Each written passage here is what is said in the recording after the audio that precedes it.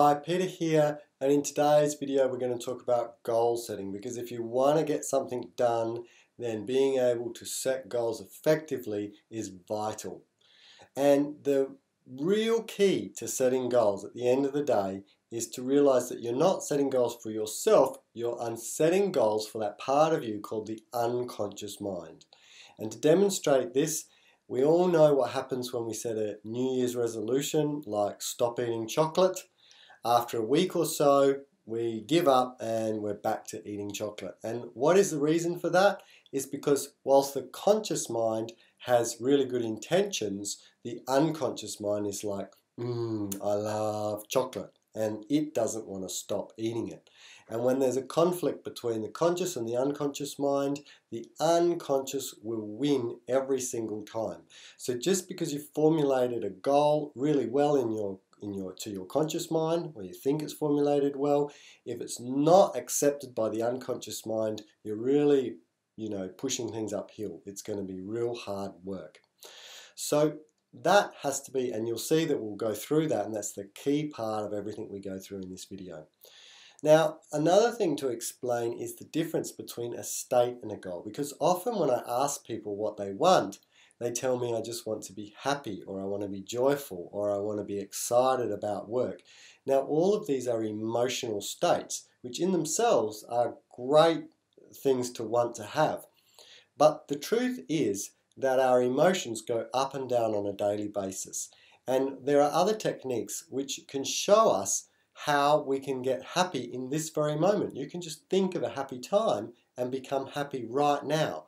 So that is not a goal in itself. It has to be specific. Now, the two things where goals have to be specific are, first of all, you have to have a date when it happens. There's nothing like focusing the mind with a particular date, like the 3rd of August 2017 or something like that, to make the mind really put into place the actions that need to happen before that date. The second thing is you need the end step, or the evidence that you know you've created the goal. So you have to have specific and measurable items, like a bank balance if it's a financial goal, a weight if it's a weight loss goal, an action if it's something you're hoping to do. Buying tickets to a holiday might be the end step.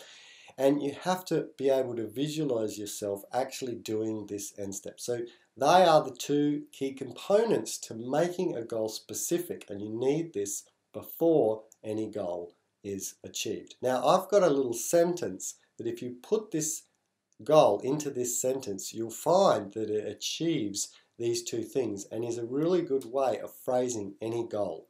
And the sentence is, "It is now," and you insert the date when you want it to happen, and then, "and I am," and you insert the end step, or what you see yourself doing when you achieve that final goal.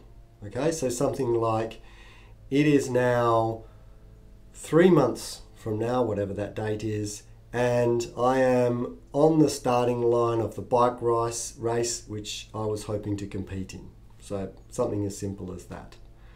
And then once you've got the goal in that sentence, that's your goal, and you need to see if and check it and invest it with the unconscious mind. Now there's a few things to make sure that the unconscious mind is on board. First of all, you need a visualization of what that looks like, because the unconscious mind works on visions, sounds and feelings, and even smells and tastes. It doesn't work on words. So if you can see yourself starting that bike race, then that's a good start. We also need, if possible, to add in, what does it sound like? What are you saying to yourself at the time? And then, importantly, what it feels like. Of course, achieving your goal feels good, so amplify those feelings. And then smells and tastes are not as important, but you can put them in as well. And check whether, a couple of things, whether it's achievable, and that means achievable externally, which means if someone else can do it, then you can too. So if it's possible to do for others, then you can achieve that goal as well.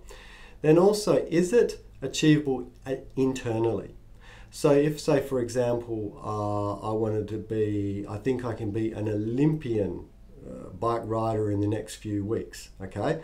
Now, I haven't done any training at all, so when I think about that to myself, already my internal unconscious mind doesn't believe it. It's like, no, that can't happen. Now, if you feel that, you're going to be at a disadvantage. So you maybe need to change your goal a little bit so that you sort of get a green light from your unconscious mind, or work on that to get rid of any limiting emotions or decisions that are holding you back from feeling congruent that you can achieve that goal.